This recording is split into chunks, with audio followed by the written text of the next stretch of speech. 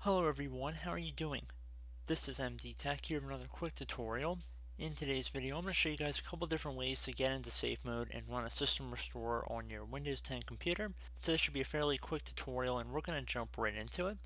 Two different methods I'm going to go through and how to do it. First one would be to open up the start menu and type in msconfig. Best match should say system configuration right above desktop app. You want to left click on that.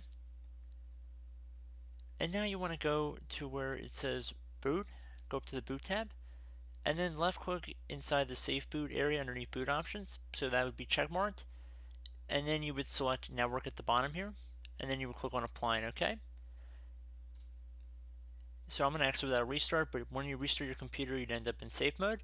Another way would be to go over to the start menu, left click on it, and then while holding down the shift key on your keyboard, left click on the power icon, and then left click on restart again while holding down the shift key. You can achieve the same result on the lock screen of Windows as well, as there is another power icon, and again you would just hold down the shift key while selecting restart. So if you're unable to boot into the normal Windows environment but you're able to get to the lock screen, like where you'd insert your computer password, there would be another button down there at the bottom right corner, and you could just hold down the shift key while left clicking on restart as well. So again, I'm holding down shift, but as you can see I also made that change in msconfig as well. So underneath choose an option, you want to left click on troubleshoot here, reset your PC or see advanced options. Select advanced options again, and now you want to select startup settings, which will change Windows startup behavior, and then left click on the restart button.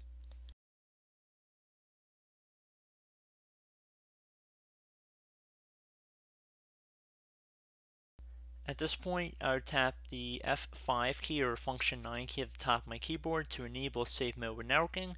Just read what it says on your screen in case it's a little bit different, but I'm going to select F5 in my case. So again, just be patient.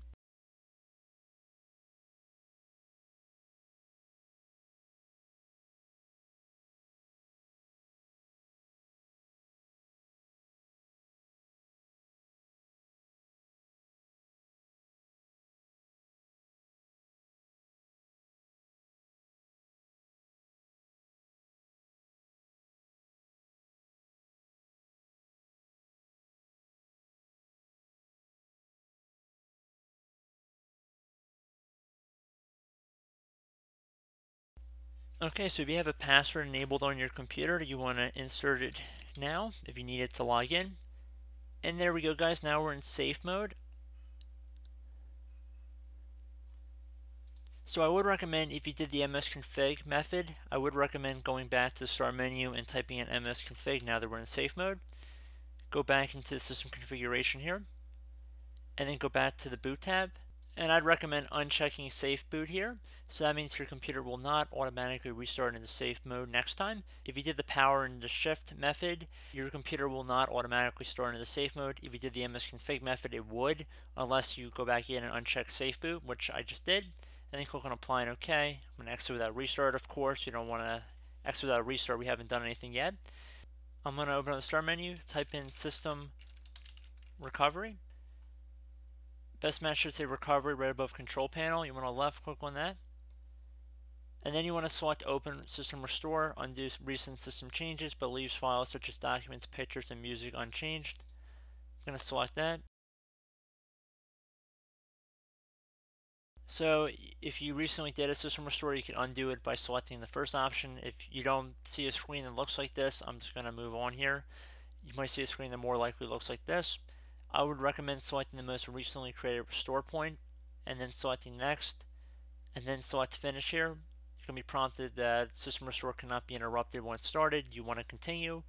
You want to select yes at this point, and this will take some time, so you just want to be patient here.